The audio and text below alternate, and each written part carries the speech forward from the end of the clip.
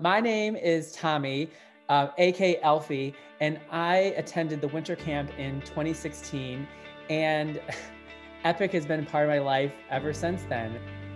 It's just something that pulls on your heartstrings because you really need something like this that continue on your journey, your connection with people, and everything that you're going through is a kind of all in one place, and it lets you kind of just move on but also still stay connected when you want to, because I feel like that cancer is something that is always going to be part of your thread, and to be able to connect with people in a similar boat was pretty incredible. After 2016, I've just been trying to do whatever I can to tell everybody about Epic Experience and all the programs that they have to offer.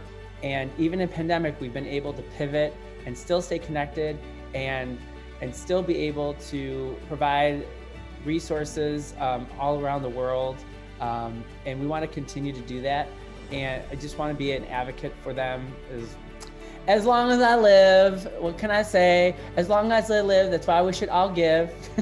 Just give.